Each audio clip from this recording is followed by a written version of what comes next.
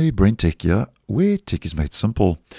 So Microsoft PowerToys, as many of you will know who do view this channel, is a collection of system utilities that are specifically geared towards power users for Windows 10 and Windows 11. And these tools basically enhance your productivity and streamline your Windows experience on both OSs. Now, earlier this month, as I did post, Microsoft rolled out PowerToys version 0.72, which introduced a smaller installation size for the actual app, new plugins for the Run utility, and enhancements to the mouse highlighter and power rename. Now, if you would be interested, I'll leave that video down below. But just to let you know that if you are using the app, that PowerToys' homepage might soon get a refreshed and modern look and feel. And the redesign apparently is geared toward providing you with an improved view, highlighting all the enabled features. Now, currently, this is what the homepage of the app looks like, which I personally don't have a problem with. But if we just head over to an image provided over on GitHub, and this is how this new feature is described, and I'm quoting, PowerToys is an incubation system for testing new work. Some features are on by default, others off. Most of the time, we will default them to on, which, as many of you will know who do install PowerToys, if you do install the app at first run, all the features basically are on by default.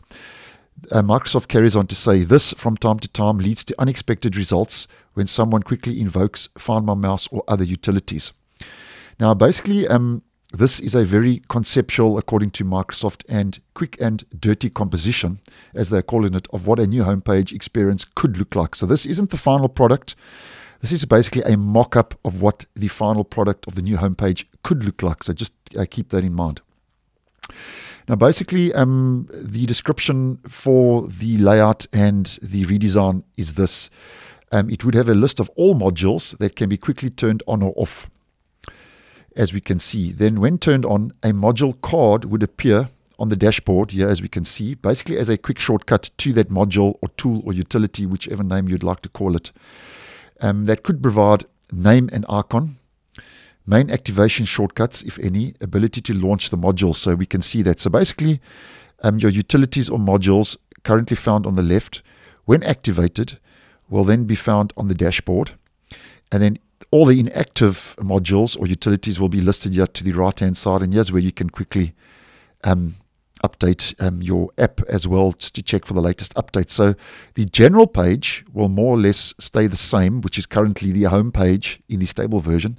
And then we will get this new home page with the main feature being this dashboard to see what you have turned on, and yet to the right what you have inactive or turned off. So that's basically just a brief overview of that new homepage. But as mentioned, as Microsoft is saying, this is conceptual and a mock-up, so that couldn't, most probably won't be the final outcome.